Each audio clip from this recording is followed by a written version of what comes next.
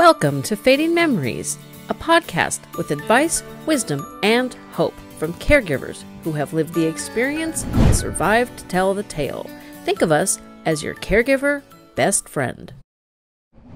With me today is Joy Loverde. Joy is a trusted advisor in aging, caregiving, and elder care related issues. She is the author of the Complete Elder Care Planner and the new book, Who Will Take Care of Me When I Am Old? Thanks for joining me, Joy. It's a delight, Jennifer. Thank you so much. So, we connected because I think you were talking about elder orphans, so people who don't have an immediate family relationship like a spouse or children. And was that the impetus for writing this book?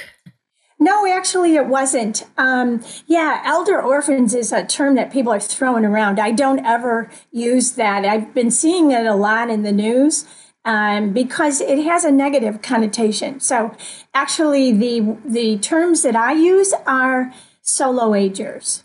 I like that better. Just because there's a lot of respect that we have for ourselves when we choose to age solo. Anyway, no, it wasn't the reason why I wrote this book. The reason I wrote this book is because about 10 years ago, people started to come up to me after I would give one of my talks about family caregiving. And they would say, "Hey, Joy, I really love my caregiving role. I'm taking care of parents and grandparents, but who's going to take care of me when I'm old?" And bingo, I knew right away that was what I was going to write my next book about. And sure enough, 10 years was kind of too soon. So I waited. The timing was better now. Makes sense. And I personally feel like we need to think about this in terms of not just, and I believe this is somewhat of a generational thing, is we should not just rely on a spouse, family, children, just because we don't know if that, I expect I will probably outlive my husband, but you never know. There's days I know he'd like to choke me to death. And we only have one daughter, so, that's a huge burden to be like, oh, well, her and her, almost husband will take care of us. He's got aging parents and they're significantly older than my husband and I because he's the youngest of 5, but, I feel like this is a question we all need to ask and maybe have multiple answers to. Absolutely. The children, I'm in the same boat. I'm a mother of one. I see what her lifestyle is right now, and she is juggling a lot. And so just an amazing amount of responsibilities for these younger people. And to add us to their plate would not be the responsible thing to do. So I am absolutely on board with what you just said. We must have a plan B. And in fact, I like to start with plan B. And then if plan A works, that's great, But plan B could be just about anything that you can imagine. Thinking about it in terms of options is beneficial because we might come up with an option that's better. Like my daughter has Crohn's disease, which is exacerbated with stress. So if she ended up in the role of caregiving for myself or her dad or, any of her soon-to-be in-laws, I'm not sure that would be healthy for her. And so that doesn't leave me with too many options. Yeah, and I like that you are pointing out exactly what might be on her agenda. And then that's why we talk to each other now and say, it would be great if it all works out that we are, but here's what I'm going to be thinking about so that you don't have to stress out now. And that's our responsibility. I guess what I'm saying is we are never not being the parent, even when we're talking about elder care. And we're still taking care of our children. That is true. This seems to be a lifelong commitment. That I think it's also generational because my paternal grandmother, who passed away what is this year, 2021, at just over 103, had plenty of money to seek out options, but she in turn expected family to do for family. And unfortunately, and I know some people might take this statement offensively.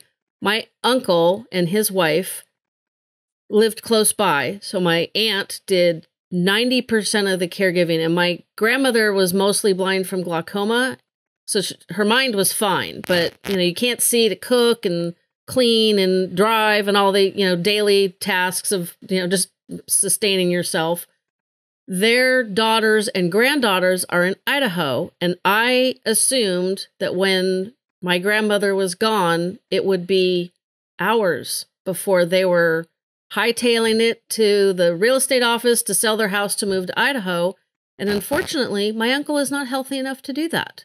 And that frustrates the daylights out of me. I mean, I'm assuming in some respects that if he had wanted to move, I think he would have been like, Mom, you got two choices, and he would have put his foot down. So I don't think that she abused that relationship 100%. I think he allowed it, but my aunt took care of her for 25 years, and now they can't go be with their daughters and granddaughters. That just, it makes me want to bang my head on the wall, but I don't, because that's not good for your brain. So I hope, like my aunt and uncle being baby boomers. No, are they baby boomers? I'd have to think about that one. My parents weren't, and my uncle's 8 years younger, so I'm going to have to think. I think he is. Anyway, I think as each generation ages, we're starting to realize that we can't just expect family to do for family. One, because, their kids are, multiple states away. The granddaughters are still young and multiple states away. So how should we, your book it's a kind of a workbook and, it's a guidebook, I think is the best term for it. So how should we start thinking about how we want to handle our aging years, if that's the right term? It's early for me this morning. So people, it's a thick book, right? There's a lot of stuff in it. So people often get overwhelmed with that question, where in the heck do I start? And if they don't hear it from me, then they go on and they do the best they can. So here's the deal. It's quite simple. There's 3 top things that people need to think about. And if they just do these top 3 things, they will be well on their way. Number 1, money. How are we going to finance a longer life? Okay, get your money card in order. Number 2, where am I going to live? Now, that is not that's a question that is not going to have an answer until the day we breathe our last breath. So the housing options are, today I can live independently. Tomorrow that might not be the case. And then I might not be surrounded by people that I know. So how will my housing provide care? Okay, so number 2, care. Number 3, get your paperwork in order. Legalize everything you want, put it in writing, and make sure you have power of attorney for this, that, and the other thing. That's it. Start there. Money, housing, legal documents. Put it in writing. Okay, so I'm good there. We had a get to know you call, I don't know, feels like forever ago, and I was telling you about our decision to move to, and we're actually moving, by the time this comes out, we will have moved to a county. I have lived in the same county my entire life, so moving to a totally different county 2 hours away could be an overwhelming, panic-inducing. But fortunately, I know where the Target, the Michaels, and the Safeway are, so I'm okay. Priorities, right? But yep. We were taught, so we moved right at the beginning of 2020 because we were right-sizing our housing options in terms of our money. And then the pandemic happened and the real estate market went berserk. And our best friend said, hey, we think we're going to move to the Sierra foothills. And we were like, wait, that's not how we want to exit the pandemic. And the kids wouldn't move with us because they have jobs down here. So that's kind of an important thing. And then we decided, oh, well, our daughter, bless her heart, so proud of her sometimes, and I'm so impressed that I managed to raise a good human. She said, you know what? You guys need to do what makes you happy. And if that's 2 hours away, that's fine. I'm like, okay, well, you live 3 blocks down the street and I don't see you every week. So that's probably true. So we opted for a community. It's not an age restricted community that has tons of activities. And we went there because obviously after the pandemic, we need to restart a social life, especially for me because I work from home.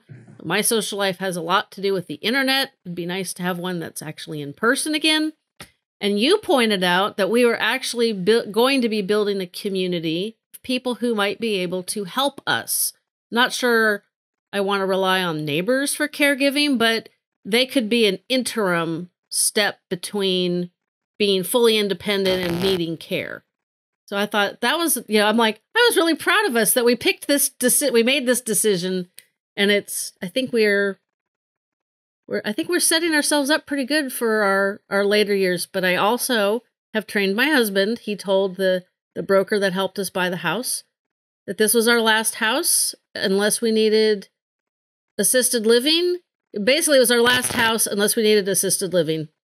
And I was like, yay, I've convinced one person that that's the right choice. Well, see, basically what you're saying is we make decisions, but they're not our final decisions. Even our legal paperwork, we're never done. We're constantly having to assess, what decision did I make? Is it working now? Will it work a year from now? Is it working 5 years from now? Just know that people make the mistake of thinking, okay, I'm done. This is it. I'm going to go play golf. Right? No, it's an ongoing assessment. And also it helps to have other people look in on us from every once in a while and let us know if we're becoming more forgetful. That's the other thing that we may not realize. There's so much we can realize for ourselves. And then we have to surround ourselves by people we trust. And that these people would say to us, Joy, you're repeating yourself, or you got lost a lot, or I notice you're not eating. We need to talk about that.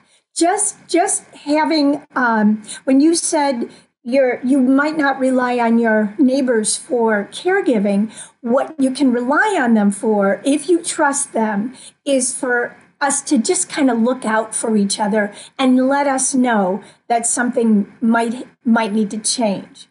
Change is inevitable, and we just need to be prepared to change. That's all. Just be willing to make adjustments in order to have the quality of life we deserve. Yeah, I never understood the absolute adamant, I'm going to live in my house till I die. That was my grandmother's attitude. Spoiler alert, didn't happen. She spent the last 10 months of her life in a board and care home. And my mom, she always said, I don't want to be a burden to you girls. I want to live in my house.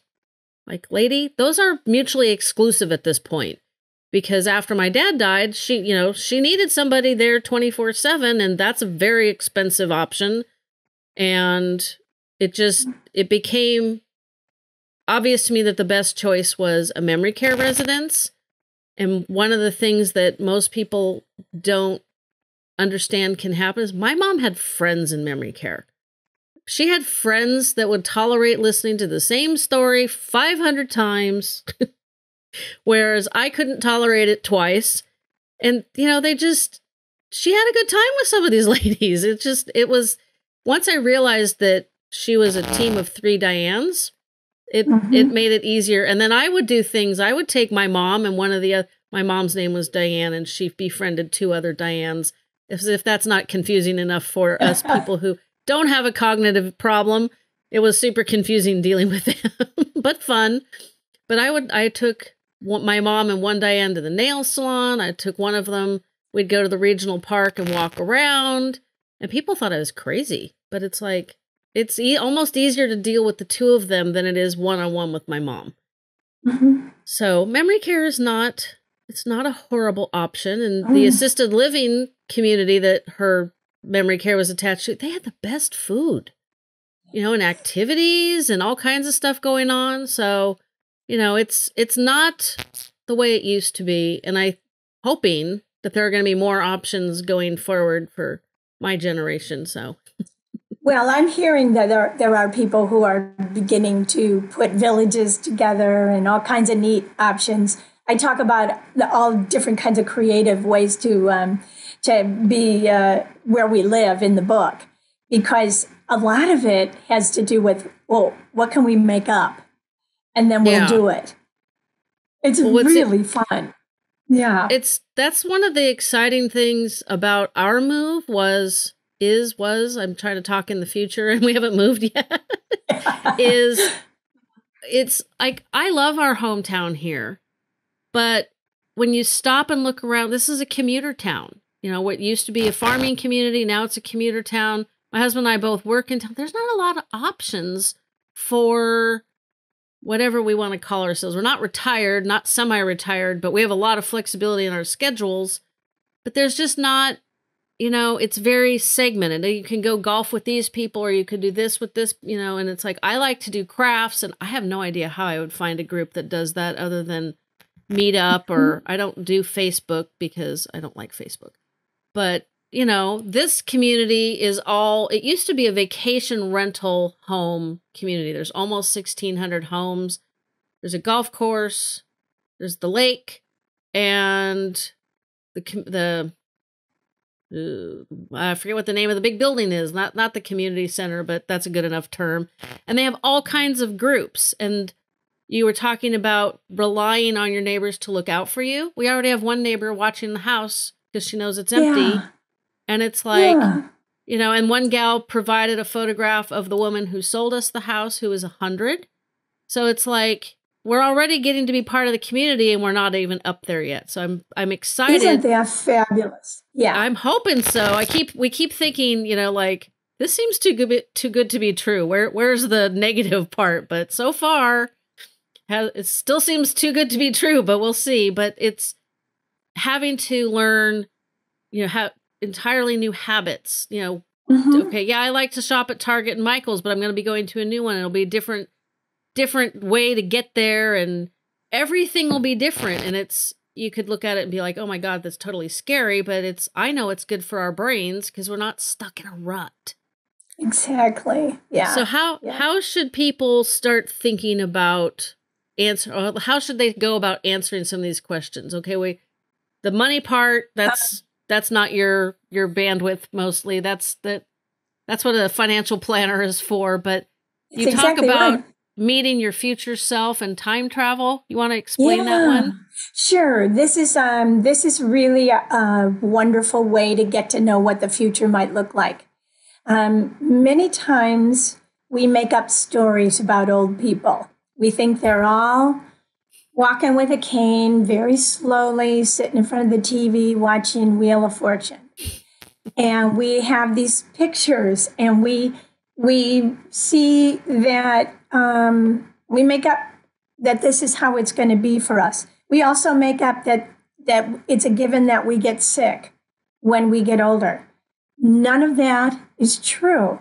The way that I like to perceive what the future might be is to take a deep breath and go outside and start observing people who are at least 30 years older than myself. Where are they going? What are they doing? Who are they hanging out with? What are they talking to each other about? I talk about time travel as befriending the people who are in my future. I call them my living answers. And I start asking them questions. What would you do differently if you were me? And what were some of the things that you did that you would change? And can you give me any advice? So it just starts with a fundamental observation so that the future doesn't scare us. And the more we look, the more we see that people are not old and frail. They are doing quite well. And all those myths that we think about slowly but surely go down the drain. So one thing to do is to kind of take a look at what that future could look like. Now, you will see people who are the vision of what we've all known, but you'll see a lot who are not. And that's just one really fun thing to do. I will often ask people, how many of you have old friends, meaning 20, 30 years older than you? Many people don't. And it's a good place to start. I have so many old friends, and I keep making new ones. And I couldn't do life without them. I have a friend, he's in our cycle group, who is 31 years older than me. And I harass him all the time because when we are riding our bicycles together, okay, he's been riding a lot longer than I have. I think he's been riding most of his life. So he's got that on me, but he's 31 years older than me, and he's faster uphill, and he's faster on the flats. And I'm like, dude, can't I get an age advantage or something here? And just calls you the kid, right? he just laughs. And when he's on the bike, you would never know that he's significant. I mean, that's a lot. That's more than half my life older than me. And he unfortunately was in a bicycle accident recently and broke his femur. Now, people who are in their 80s, when they break a major bone, it's not usually a good outcome. But he's tolerating it pretty well. He had to have I guess, a pin or, unfortunately, as we age, bones need to be put back together with hardware, which is not fun. But, my mom broke her leg and died within 3 weeks. And she's was younger than him. So, and when I found out that he'd crashed in a group ride and broke a big bone, it was like, oh no. But he's doing really well. So it's good to be able to see people like him and tease them about not giving you an age advantage. But it's also beneficial to realize that it is possible to be in your early 80s and break a major bone and not go down the drain. Because if we think about, oh, well, when I'm in my 80s, I'm not going to be able to ride my bike, or I'm not. Of course, that's all going to come true because you're programming your brain that way. That's right. Right now, my husband is in Scottsdale, Arizona with a bunch of other guys, and they're all playing men's senior baseball. Oh, so they have the older 50 league, 60 league. My husband's in the over 70 league. And this week, the over 75 group is playing men's senior baseball. We're not talking softball. We're talking real hardball. And it's a joy to watch these guys. If you were looking at it from a distance, you wouldn't be able to tell that these are a bunch of 80-year-olds, 70 and 80-year-olds playing baseball. So what I've learned is it's exposing ourselves to old people and learning about, how did you get to be so healthy? What did you do right? Now, some of them will say, I smoke cigars and I drink whiskey or whatever, but a lot of them will just tell you what they do, and they're incredible. But we have to observe, we have to ask questions, and that's the way you get to you can say, well, okay, so if this person can do this, I got to make some different plans here and see what I could do. I like to ask them a lot about their friends. I like to ask them about where they live and how they get around. The things that would apply to me when I get older. So I like practical questions and answers.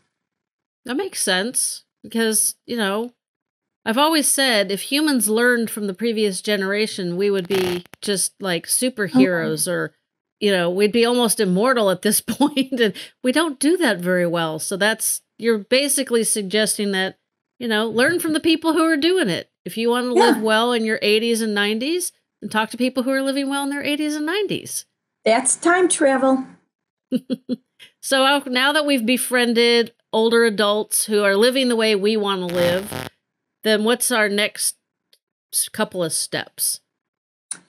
Well, there's another thing that we were never taught this when we were kids, but it's called critical thinking. So, that's for sure. Yeah. And I didn't even know what it was until I decided it was important to talk about it in the book. So when we are making plans, instead of just talking to one person, an advisor, and they're all great, you have your lawyers and your insurance people and your money people, but I would go outside the box And I would say, all right, use the professionals in our lives as a foundation. And then I would expand my circle by culture, by gender, by age, and I would ask a lot of questions. And this is what critical thinking looks like, so that I could get different perspectives and then put my plan together. One of the funnest people that I ask questions to when I'm in the process of doing critical thinking is my 8-year-old granddaughter. And I say, all right, here's what I'm thinking about, and I got to make some decisions. What would you do? And then I lay it all out, and you should see the wheels turn in her head. And she comes up with the most creative things. And then I just say, that is awesome. And she tells me who I should go talk to and what I should ask them. And I wouldn't go anywhere without this kid. She's fabulous. Oh, you might have to loan her out. I know. I say, if you don't have grandchildren, rent one. Yeah, Your friends have grandchildren, and if you're close to your friends, get close to their children and their grandchildren. That's another thing I talk about. Is there's another extended network of support. Our friends' children tend to like us. We know each other, and then we get to know their children. So stay close to them too, because that's a nice network that we have created. So friends, kids, and grandkids, stay close to these people. My husband's been there for our best friends' kids, because I swear every time they'd go out of town for business. I mean, he had to rescue their oldest son once who slipped working, and they thought he broke his elbow. Thankfully, he did not. Then another time they left town, their daughter got into a car accident. My husband had to go rescue her. So he's like their, I forgot what she called him, but like her alternate dad or something to that effect. And when he heard her say that, and this is in the midst of, beefing about wedding plans, he was just so touched. And I'm like, oh yeah. And I get along so great with their oldest son, who is way smarter than I am. He's got a PhD and we talk, like, we can talk almost like equals. Then he kind of launches into his thing, and it's like, well, you lost me. Come back to my level, please. But that's, I guess, I don't know. We'll have to see. They're supposed to be moving to the same town we're moving to. They're just taking their sweet time. We made a decision and decided it was right, and we did it. So hopefully it's right. But yeah, I like that. And the responses from your granddaughter, are any of them like ones that you actually take action on? No. Okay. just because they're typically more about telling someone what to do, which is 8-year-olds love to do that. Now you need to do this and do that and tell her this or that and the other thing. As she gets older, I will continue to ask her. But see, what we're really doing is bonding in another way.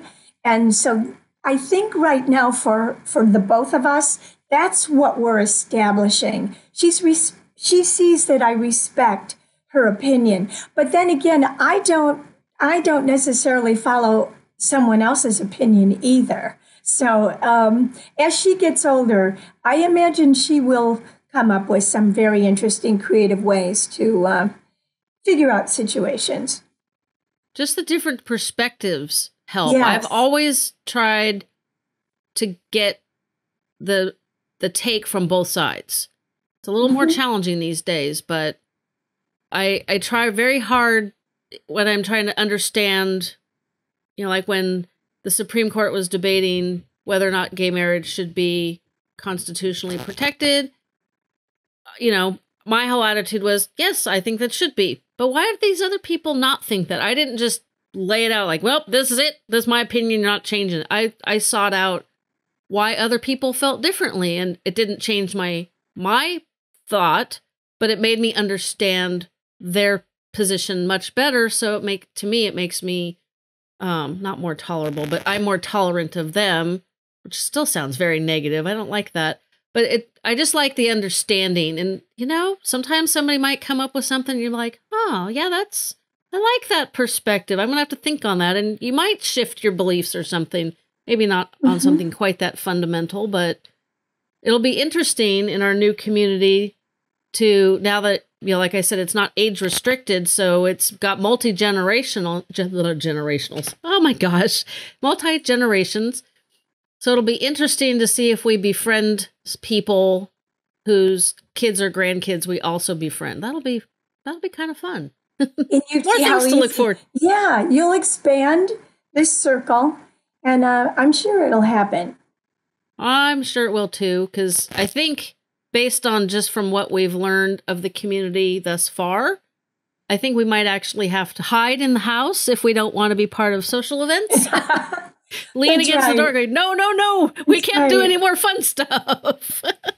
I'm tired.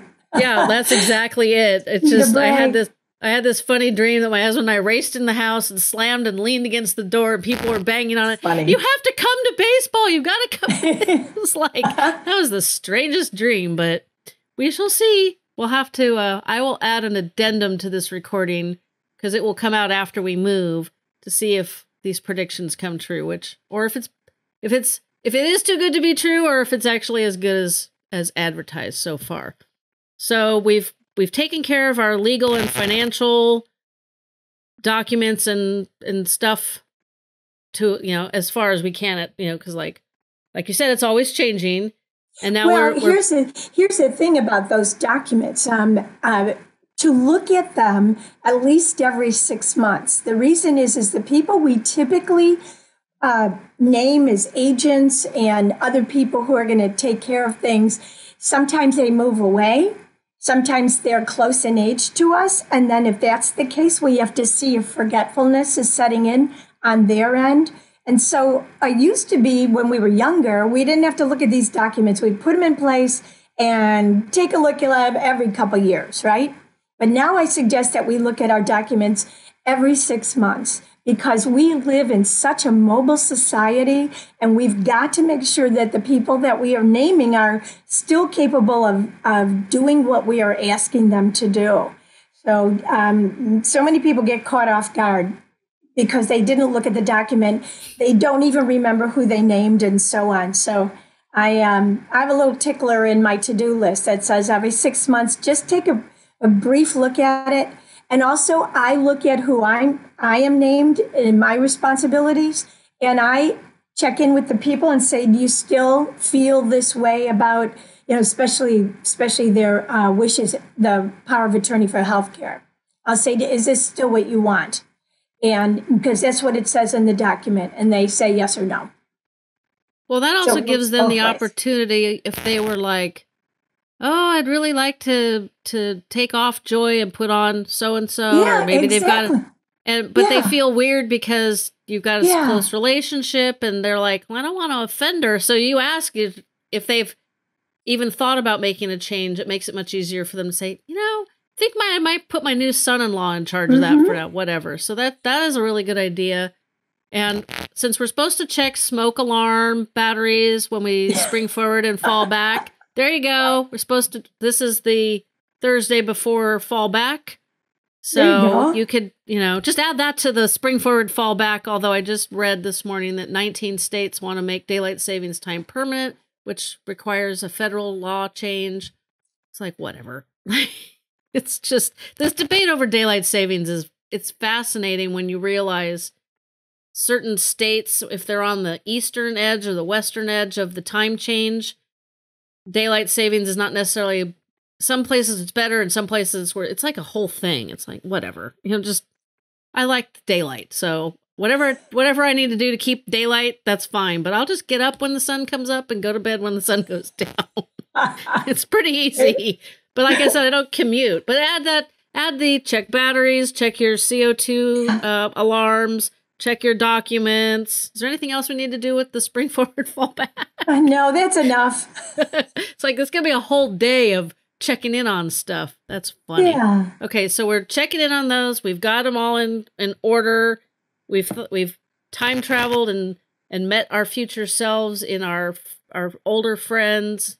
What else should we be doing? What's the, besides be willing to change, What else should we be doing? Well, we need to know how to be a friend. We need to do a checklist for ourselves, not for the other people. But you started to talk on and edging on, is this too good to be true? Well, that is such an important process because ultimately that's pretty much all we've got. We've got the quality of the relationships, but it doesn't happen by accident. There's a reason why that lady wanted to help you. There's a reason why people are gravitating toward you. You must be doing something that is very open so that it's a give and take and a give and take and a give and take. I'm sure that that has everything to do with it. So what else we need to be doing is doing a self-analysis and accountability for ourselves. What kind of friend am I being? And will my friendships sustain when I need them? Jennifer, I can't tell you how many times that I hear from other women, especially, why do all my friends disappear when I get sick and I ask for help? Well, I very solemnly say, what has been the case for you to give? Why are they not giving to you? Are you a taker? The more we take, the more we'll be alone. This is a really important thing because what it all comes down to is who's going to be there for me when I need it. And it has to do mostly with our friends. No, that makes perfectly good sense. And an example of being there for somebody without being too overwhelming is, again, the best friends who initiated the move and are now following us, which is funny. Mm-hmm. So back in the early days, so the summer of 2020, their oldest son, daughter-in-law, and 10-month-old at the time granddaughter all got COVID. So this was before vaccines and all that stuff. And fortunately, they're all fine. No, it does not appear that there's any, after effects, which we've heard a lot about. And I just sent her via text message, just like a funny GIF, almost every morning for about a week and a half. And then a little less frequently as they started getting healthier again. And I the first one I sent, I'm like, just wanted to let you know I'm thinking about you, thought this was funny and cute. You don't need to reply. I'm just here if you need me. And I think she sent me like a thumbs up or a heart or something. And then I just sent her, it's like, oh, let me send another, oh, this is funny, let me send that. I just wanted her to let her know, I'm out here, I'm thinking about you. Don't worry about me because you got enough stuff on your plate. So it's not that hard, especially with technology. You could drop off a meal if people need it. There's a lot of ways to be there without being, pulled under the tide kind of thing, which I think a lot of people we've got so many things we got to do. It's like, oh my gosh, if I help Joy, it's like a whole thing, when it doesn't have to be a whole thing unless that's what she needs. Right. And you can't do this overnight. It takes time. To establish trust with each other means it's been tested by time. That we did show up at 2 a.m. when they called, or something happened, so that we have these relationships, but they take time and they take effort, but not one that is hard and emotionally challenging. We do it out of love, and you can tell when somebody's really ready to be there for you. But the important thing is, it's not going to happen overnight. You got to, these people who say, oh, I'm so alone and stuff like that. It's like, okay, well, make a decision today that you are going to be more giving in one way, shape, or form with someone or an organization or somehow. I list a zillion different ways how to make friends in the book. And make a decision. You are going to be the best friend ever for one other person, and watch what happens, because people are only alone if they want to be. That is true. one of the things I think is the easiest way to start being a good friend is just to listen and to share your gifts. I don't want to, sometimes I think when you hear share your gifts, people are like, oh, let me tell you, like, I know all about Alzheimer's and caregiving and blah, blah, blah, blah, blah. No, just be there when somebody has a question and then listen, because nobody listens anymore. That is so true. And it can be frustrating when you're the listener and then you're always the listener. However, it's okay if you can get a word in there edgewise, and those of us who speak for a living know that there is a way to kind of wake people up to their talking too much about themselves, and just to say, I love what you're saying. Here's how what you're saying matters to me. Here's my experience with what you're talking about. And that there is a very gentle way to bring it back so that we can equalize the relationship. It's important to not write them off and just say, oh, I can't take one more word out of this. So if you really love that person, you really want to connect with them, learn how to help them bring it back. And then we can't keep writing people off. We'll end up alone. We are better off trying to see if they'll just take a deep breath. A lot of times people don't even know they're doing it. I've discovered that. They just don't know. The more you're quiet, the more they talk. That's true. And it's okay. It's okay. So whose responsibility is it if I don't say, hey, time out? Well, I have a wonderful girlfriend. She is the best storyteller in the world. I live in Chicago, and she's trained at Second City. So she does improv like nobody's business. And she could talk about herself for hours because she thinks the world is a stage. And I absolutely just adore her. And so she knows when I say, okay, she'll go, okay. And then she'll come back to the relationship. But it's my responsibility to just kind of even out the deal here. Well, I like the way you put it, is to say, essentially, I hear what you're saying, and here's my experience in a similar vein. Yeah. That way you're not like, oh, it's my turn to talk now. Right, because it also shows we're listening. And we sometimes have to train people that we're with. We have to train them how to be with us. And it doesn't take much effort after a while, especially if you really love someone and that you could call them at 2 a.m. and they'd be there. And so what if they talk a lot? Who cares? Just we need each other so much. That is very true. So I know that you have a contractor coming shortly. We're lucky they weren't early, but we don't want to they're never early, right? I had somebody show up half an hour early yesterday, which actually was good. But, normally people aren't early. Well, no. I don't know. They're only early when it doesn't benefit you. But is there so we got our documents in order. We're befriending people of multiple generations and diverse, not just, that's the only negative with our new community is it's not diverse at all. But okay. Nothing's perfect. And we're learning how to be a good friend. So how is this? Let's just put the bow on this one. So now we've done all these things. How does this tie into who's going to take care of me when I'm old? That's a great question. I was going to say silence. It will not be a straight line.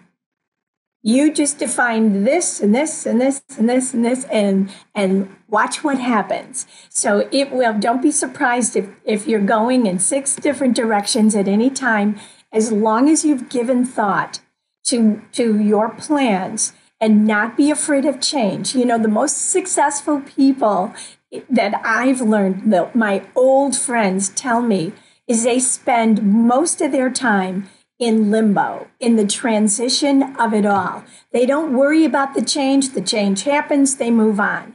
So they go to the transition part and they say, hey, clean slate. this happened, and now I get to make up a whole new thing now. And just know that this tying of the bow will never happen until we take our last breath. That's probably very true. And it's after this pandemic and everything that's happened in the last 2 years in my life and the last 5. It's actually very refreshing to be thinking about starting a whole new chapter in like a whole new way. It's not terrifying. I mean, I could think about it in those respects, but I'm excited about all the options and being able to kind of rewrite my future history. But is this a topic that you would suggest younger, like the millennial caregivers might be like starting to think about? Well, it's funny that you should ask that question, because when I was doing, and I'm getting back on the road again, because now that's coming. I do a lot of work with corporate America, with the employees, and they're all millennials, and they can't get enough of planning. They are good planners. They're good listeners. They like to hear their options. And so when I give a talk, there's typically more 50-50 millennials in the room. Millennials and people my age, boomers. You guys are letting out the Gen Xers again. My poor generation's always forgotten.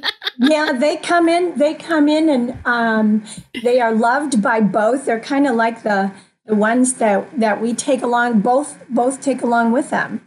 And yeah.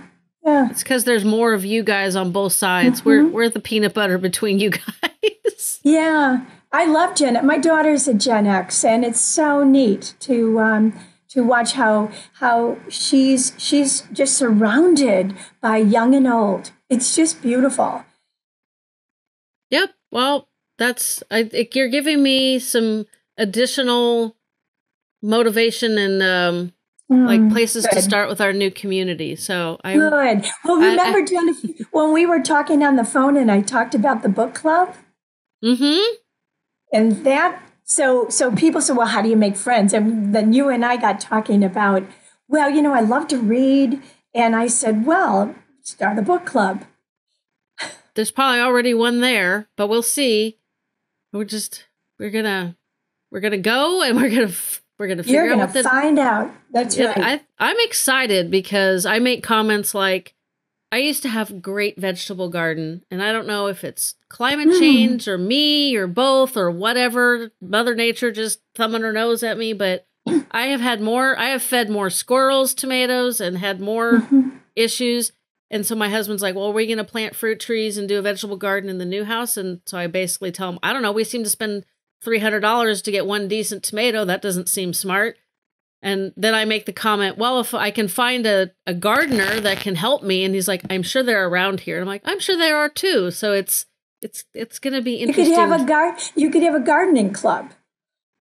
There's probably one there too. So we'll see. Yeah, well, I know there's a craft club, so I got to find them like between Christmas and the Christmas Yosemite trip and the New Year's wedding. I'm probably going to okay, I'm here. You are going to be one busy person. I can just see you closing the door. I'm tired. I need.